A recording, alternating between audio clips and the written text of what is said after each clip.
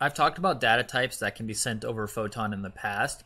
I said you can send most of your base types, so like byte, bool, short, integer, long, etc. All of these are accepted values.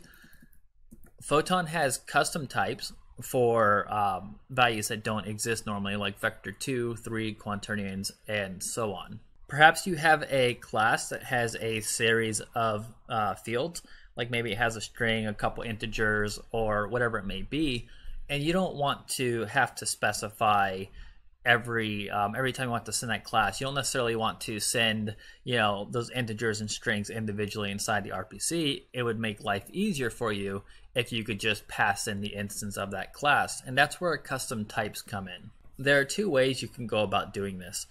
You can break down everything you want into a byte array and then pull the data out of that byte array upon receiving it. The other way is that you ultimately do the same thing, but you tell Photon how to go about breaking that down for you. In which case, Photon adds extra conditions or extra items onto the byte array so that they can do that on their side. And this page indicates essentially the price you're going to pay by passing it in via instance rather than as a byte array. So whenever you get a chance, just take a look through this. But to sum it up, pretty much if you're going to send a class that's only a few bytes, maybe there's only like one or two integers you're going to send, or a byte or two, you're probably better off sending it as a byte array. That way you can just skip the overhead.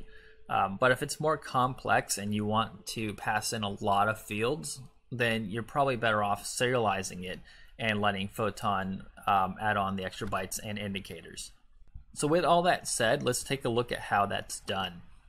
In my example, I'm using an RPC to send over the custom type, and I have a script called custom data type, which is going to be sending over that RPC. I also have another class called my custom serialization, which is the custom type I'll be serializing and sending over the network.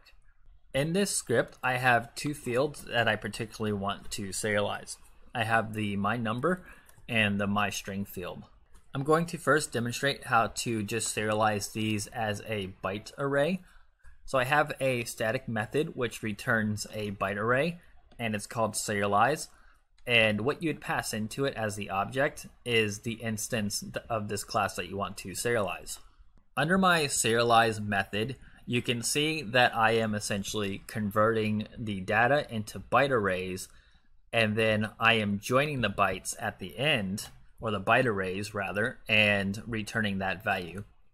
I just Googled join byte array, and then I found this method online. So I think I actually got this from Stack Overflow. And if you need any information on how to convert certain values to bytes, like strings, integers, floats, whatever it may be, best thing I can say is just Google it. Google, convert C#, convert float to byte array, and do some research. As I said, this is going to be different to each individual's use. So if you're not familiar with bit converter at the top of your head, you will be by the end of this, or by the end of the time that you're done making your custom types. I don't want to get too hung up on the process of how to convert the data, because like I said, that's a C# thing. It's not really a Photon thing. So first, I am making the number byte array, and then I'm making the string byte array. And then on the serialize, which will take a byte array and convert it to an object, I know that an integer is 4 bytes, so I'm making a new byte array as 4 bytes, and then I'm just copying the first 4 bytes and then converting it to an integer down here. And then I know the remainder of the byte array is going to be my string. So I'm going to take the remaining bytes from the 4th index and copy downwards towards the ends of it, or the remaining length of the byte array. As a friendly tip, if you are going to add types where the length may vary, such as a string, it's generally best to add a null terminator. So basically, you would add a null char, or char 0, which is a null char, to the end of your string, and you would search for that null char, and then take your string up to that point, and then skip past that null char. If you're unfamiliar with networking or packets, this is commonly referred to as a packet parser or maybe a packet buffer. I would also recommend that if you do end up using this technique to make your own custom type, that you make one of those packet parsers for your use, because you'll probably be using it fairly regularly. Okay, so now the part that's related to Photon. So I'm going to go over to custom data type, and I have a serialized field of the my custom serialization, and in Unity all it is just a class here where I can enter the values so I can see that they're changing over the network. And ignore this line under start for now. Under update, I'm just checking that if the my number field doesn't equal -1, then go ahead and send the instance of the class. So you can see I'm passing in the class instance here, and I have send as typed, which will optionally send it as the class type versus the byte array, and I'll demonstrate that down below as well. And then I'm resetting my number just so it doesn't spam the network. So let's go down to where I have send custom serialization. So if I'm sending it as a byte array, I'm calling RPC_receive my custom serialization. Sending to everyone via the server, so it's being passed through the server first. That way I know it's actually working. And then I'm passing in my custom serialization.serialize, which, if you recall, returns a byte array.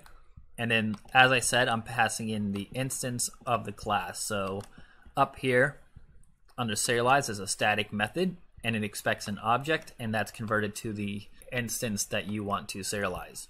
So you can kind of see at this point that this was really easy to do. I just called serialize, and it made my instance into a byte array, and it sent it over the network. So most of the work is going to be on making the byte array and pulling the data from the byte array. And now if I go down, I just get the byte array, and I'm calling the deserialize method, which will return an object, which automatically populates the values after converting them from the array. And since it's an object, I just have to cast to the type that I'm expecting. Now on the other option, if I am sending it as a typed, I'm just passing in the instance of the class directly, and this is probably the more favorable option. And you can see that I am displaying the data right from the reference of the parameter. I'm not casting the type, I'm not calling deserialize. It's still being done, it's just Photon's doing it for me, and that's where that little bit of extra bandwidth use comes in, because it puts little indicators inside the packet that lets it know how to do so. But in order to pass in custom types that Photon recognizes, you have to register them with the server. And you can call this Photon peer.register type at the start of your project. You don't have to wait until you're connected to the server, and you only have to call it once per launch. So this is relatively easy to work with as well. First, you pass in the type of class that it's serializing. So you have type of, and then I have my custom serialization. And then you have the code. So there are up to 256 codes you can use, so 0 to 256. For whatever reason, Photon recommends using no higher than 255. It doesn't say why. I'm a little curious about that, but I guess don't use higher than 255. And the byte character for the letter M is between 0 and 255, so that's okay. But you could just as easily pass in a number if you wanted. They're using letter codes though, because they're easier to recognize and probably remember. Also keep in mind, there's a custom types class that is included with Photon, and these are the values that are already being used. So they're already using W, V, Q, and P. So whatever you use, one, make sure you're not using it more than once because you're going to run into issues, and two, make sure it's not in that custom types list. Lastly, you need to specify which method is to be called to serialize the instance, which is the static method we have, my custom serialization.serialize, and then which method is needed to deserialize it, and which is of course the my custom serialization deserialize. And that's ultimately it. You can then go ahead and pass in data as a typed instance rather than a byte array. So let's go ahead and go over to Unity and see that in action. I can't test this out without being in a room first, so I'm going to, of course, connect to Photon and then make a room. And the class, if you remember, will send the data whenever the number changes. So I'm going to leave the string empty for now just to show you that's working. I'm going to hit 5. And you can see receive type 5, comma, and it's empty because that's where the string was. So I'm going to type in hello world, and I'm going to go to my number and hit 4. Receive type for hello world, and that's sending the instance because I have it marked as send as typed. So if I uncheck that, it will be sending a byte array. So I'm going to go type in byte array as my string, and I'm just going to type in the number 9. And you can see it says receive byte array 9 for the number and then byte array for the text.